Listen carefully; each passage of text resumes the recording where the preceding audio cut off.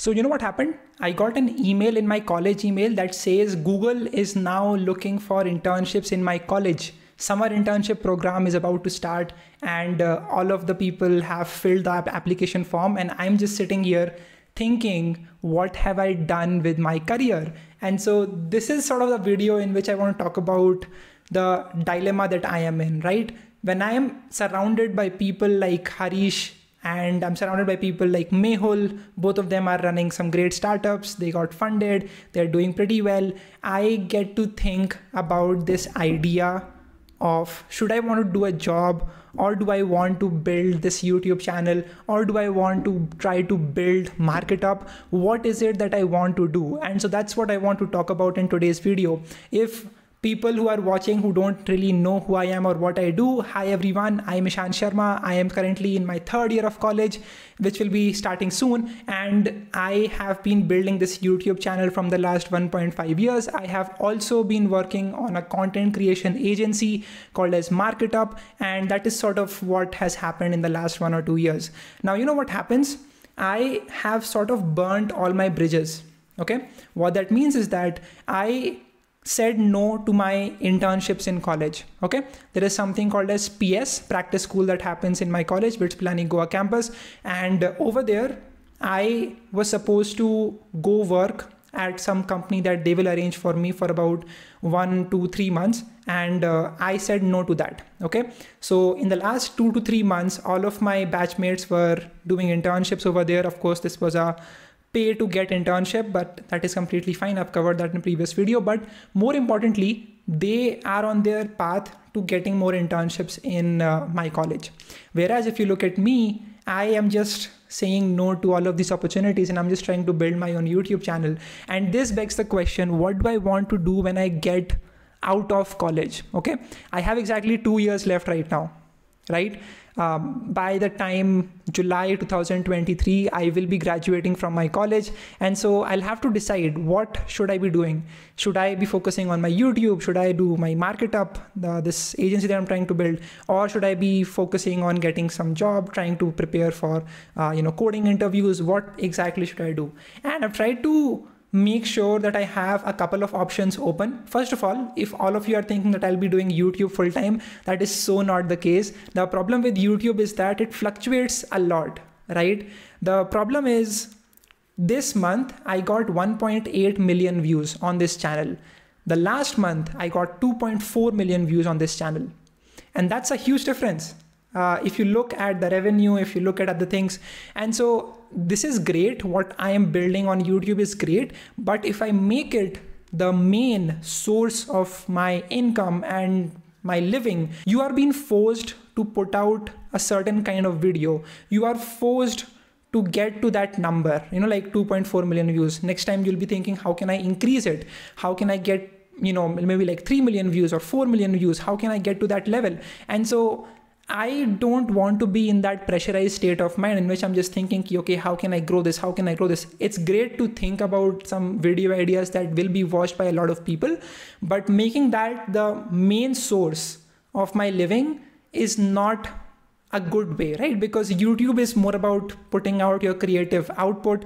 And if I bring in this living aspect of it, it's not going to work out too well, at least in the long term. Also, I have been watching a lot of interviews of these big YouTubers or these big influencers, and they have been constantly saying that there's always a peak that you have, right? So when you are in this field of creating content, you will hit a peak and then you will sort of plateau, or you will sort of try to get down, like in terms of engagement or in terms of the outreach that you have through these social channels. You will get to a point and then it will sort of plateau, or it will also reduce, it will go down by some amount, unless you are reinventing yourself, right? Unless you're like PewDiePie or something.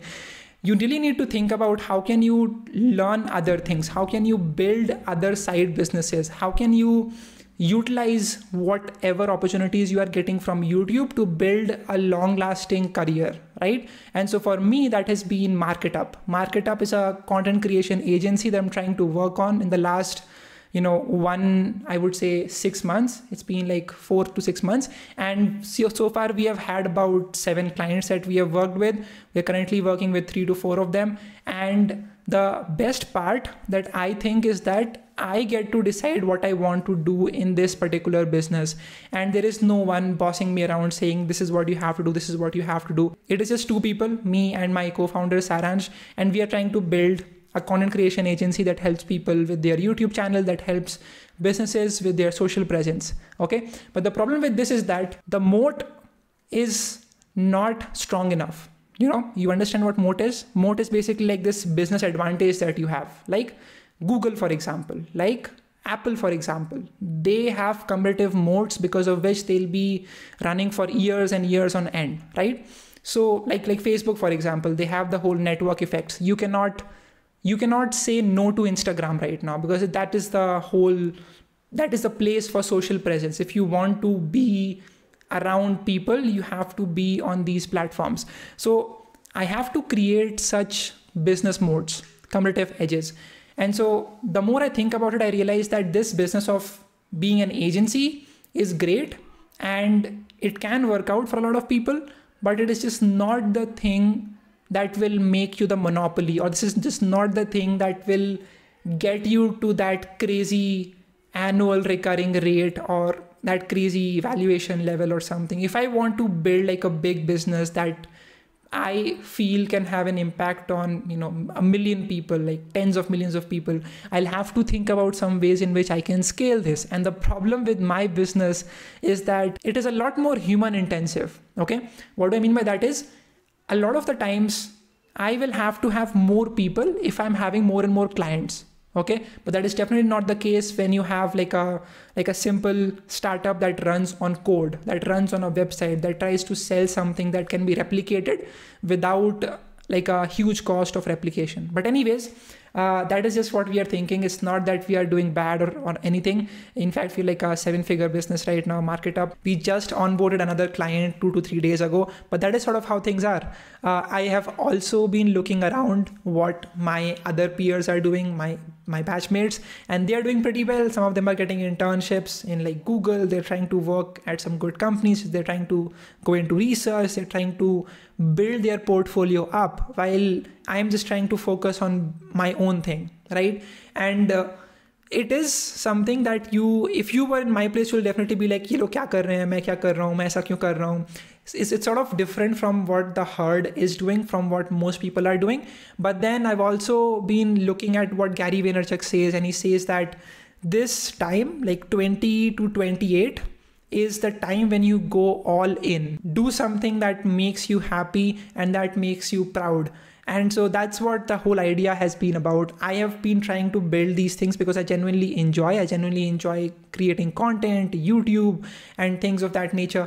So that's sort of what I've been trying to build. The problem that people might think is stability. Stability kahan se aayegi? As I just said, YouTube is just not a good place to have like my whole living depended on that.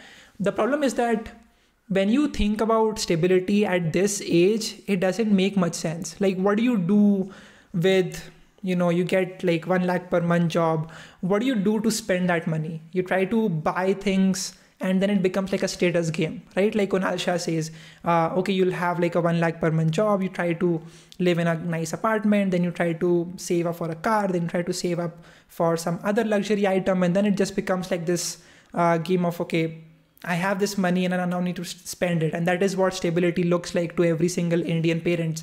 And that is just not how I want to live, right? I have a decent house in which I can live with my parents, and I don't have anything to spend on. The only thing that I will spend is when I'm investing into some mutual fund or some company or crypto for that matter.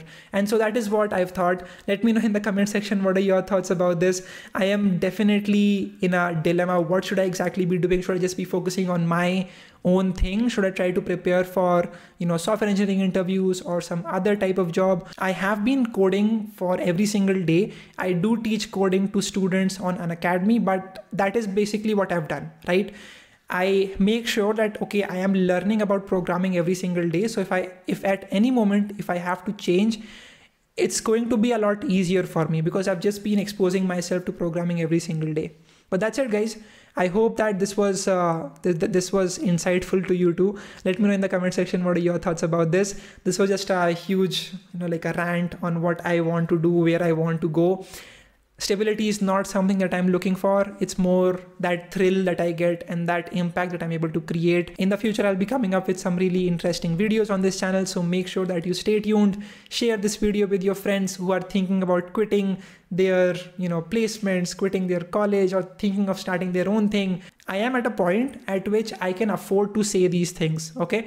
But in case if you are starting out from scratch, you should definitely not be thinking about quitting your placements or something. Thank you for watching. Make sure that you follow me on Instagram. I'll be sharing a lot of other insightful things. On Twitter, I have been coming up with some really interesting threads, some really interesting insights from whatever podcasts I listen to, so you can check that out as well. That's it. I'll see you again. Bye-bye.